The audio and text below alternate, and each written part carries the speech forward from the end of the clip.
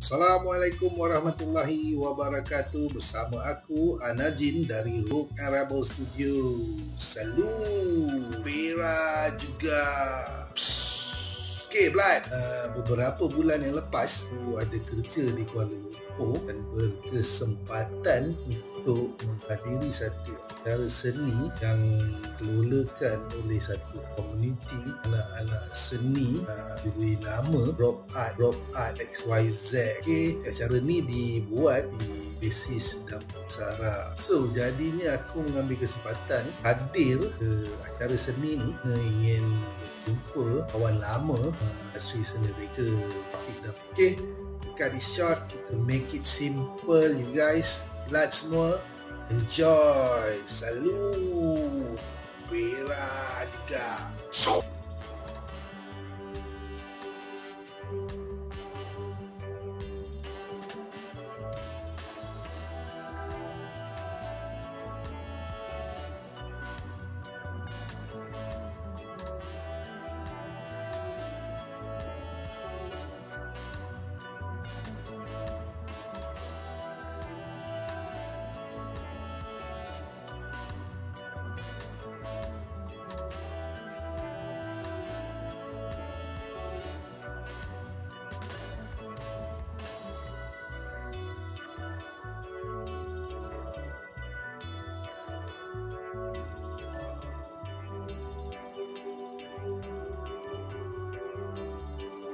Malah aku datang dinner pun cerita RM20, ini pun cerita dengan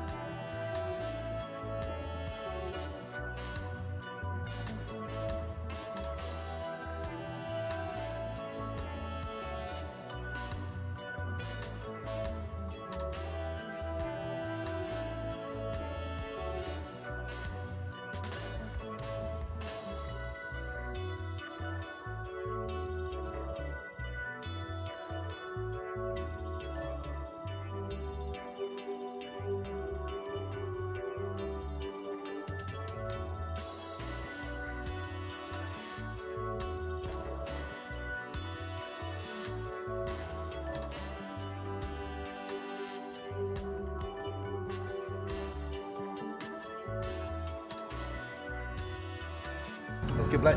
So kita baru je habis melihat artwork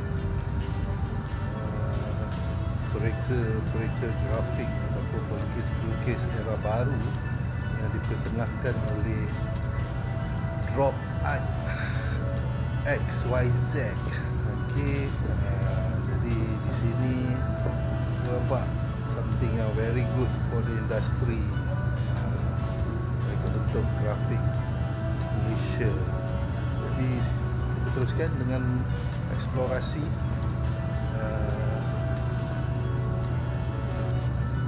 apa yang ada.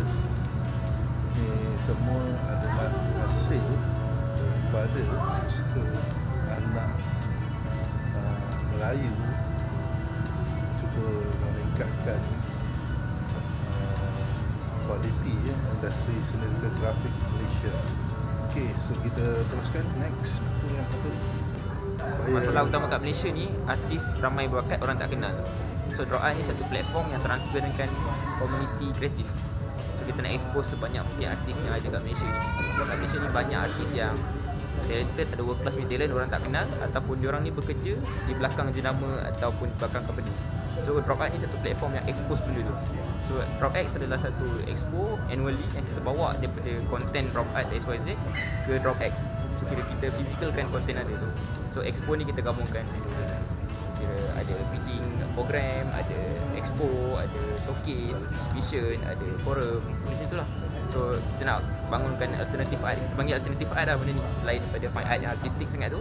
So alternative art ni kita pilih sebagai kira design yang zaman sekarang lah, yang relevan sekarang untuk dijadikan sebagai industri, dan yang paling penting benda tu nak bawa ke ekonomi.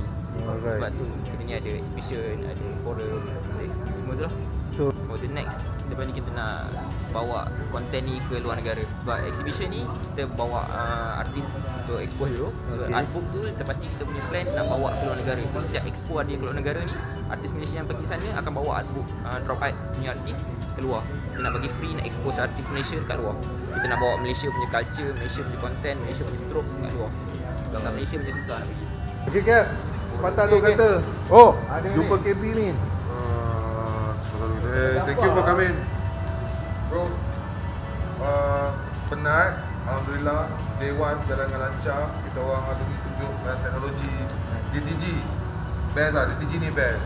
Sebab dia tolak warna hitam, jadi dia masuk ke kain tu jadi lagi best. Aku cerita tentang technical printing baju lah.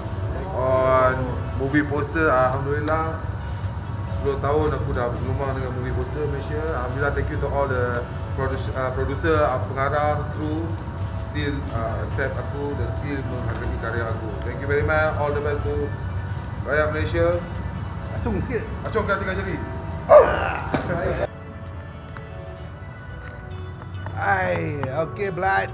Kita done with event Drop X hari ini.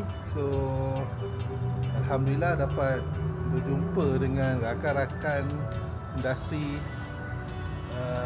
mereka bentuk grafik dan multimedia Malaysia. So dapat berjumpa dengan founder Urban Village Azizul, dapat berjumpa dengan founder Drop X Akmal Malrun, dapat berjumpa dengan rakan industri kuku besi ataupun CAT. Salute you brother kan, dengan usaha dia. Dan kemudian dapat berjumpa dengan Sifu Imran, okay, yang bagi talk pasal hikayat mereka bentuk grafik. Rasanya aku pun lupa lah benda tu.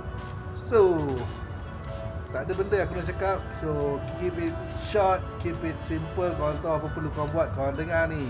Salut Bila juga.